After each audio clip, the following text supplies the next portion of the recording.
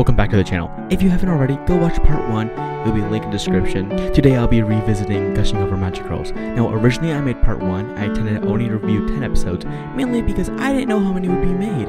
However, I then pushed back the schedule by 2 weeks. This let me review 2 more episodes. But the series has 13, not 12, and that bugs me because I never covered the last episode. So here's an in-depth review of episode 13.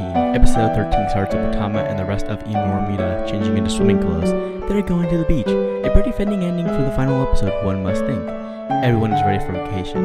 Kiwi forces Utena to wear the most revealing swimsuit possible. She then changes out of it very clearly, then opts for a normal one. They walk to the beach, and the Tresmagia are living their normal lives there, so they're not actually fighting. Kiwi-Koruko rivalry still appears to be going strong. Korsu builds a sandcastle, and Nemo and Matama are fighting over the pool donut because Matama cannot swim. A very normal scene happens with Utena rubbing sunscreen on herself with Sayo. Utena goes and acts like a meth addict, but instead of meth, it's the Tresmagia. They all have a fun time swimming and playing. Utena goes to the beach bar, and Utena is first in line. However, some drunk woman come up and cut her in line. Whatever you call the people working those places says that Utena was first.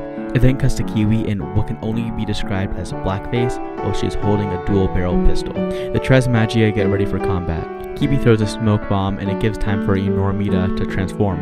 The Tresmagia go for a forward attack, but Inormita splits up, leaving Baser in the center.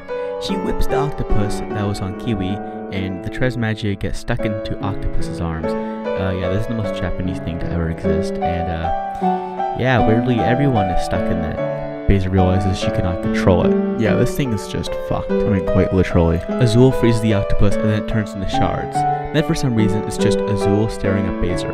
The theme song starts playing and then is interrupted promptly by Korsu's doll picking up the bodies. It continues. The scene shows Azul transforming completely and Baser, of course, enjoying it. Azul transforms into her Lavidia, which is Magia Azura of Horforest Maiden. Theme song now plays at full volume and has 20 seconds of this. Baser tries to fight her. However, Azul moves her attack to crush it in her hand. Azul talks about how she'll never break. Baser keeps trying. Azul keeps fighting back. Sulfur explains how the power is really just hidden masochistic pleasure. Sulfur explains how it's just two perverts fighting in the middle of the fucking afternoon. Everyone at once attacks Azul, and Sulfur's theory was proven right. Azul fights back, and Normita goes flying away. Azul's power then fade away. Everyone's back to normal. It's nighttime on the beach, and everyone's relaxing. It ends with Koroku and Kiwi fighting with sparklers. Well, technically, it ends with hinting of season 2.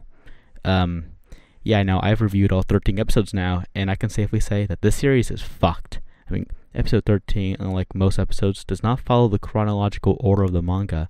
This was supposed to be the hotel chapter, if I'm not wrong. Comment if you want a 0.5 where I review the manga of this anime. Next video is Cursed Anime Review, episode 3. I'll talk about an old anime, Heaven's Lost Property. See you then.